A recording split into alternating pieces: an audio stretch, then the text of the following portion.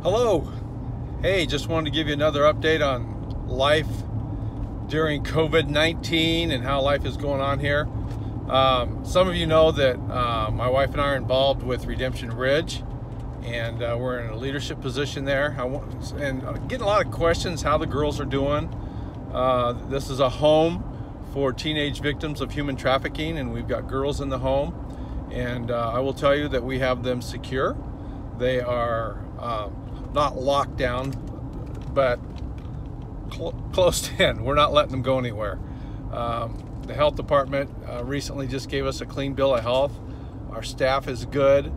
So the girls are, going stir crazy like the rest of us, but they're doing really good, and they're having good attitudes about what's going on in our world today, and it's giving us a lot of opportunity just to talk about the things that are important. So thank you for asking.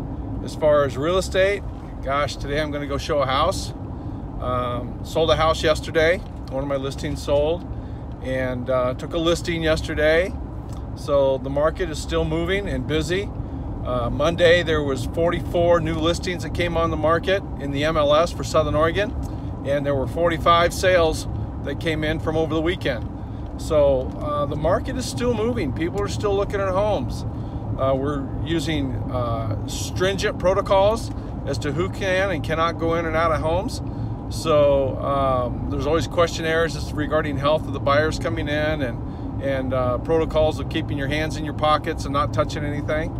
So I'm gloving up and masking up and doing the things that I need to do to protect myself. So anyway, blessings on you. I'll try to continue to keep these updates coming.